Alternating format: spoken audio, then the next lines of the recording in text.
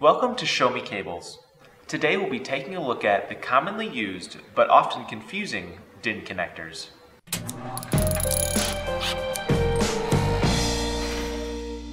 This is the panel mount 8-pin DIN female solder connector.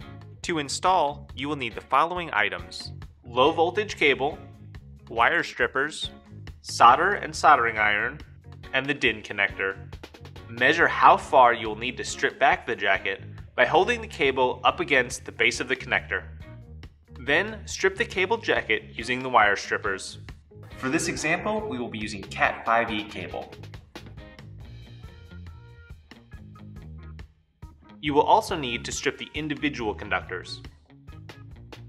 Now comes the hard part: soldering. If you are new to soldering, it is recommended to find someone who's more experienced for the best results.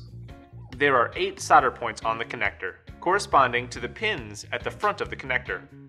Be aware there is not a standard wiring for DIN connectors, and the wiring can widely vary between different devices and applications. Please consult any wiring information you have available to determine which conductors should be wired to each pin.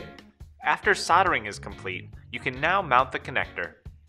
Congratulations, you've successfully installed the panel mount 8-pin DIN female solder connector. For all of your cable and connector needs, choose Show Me Cables.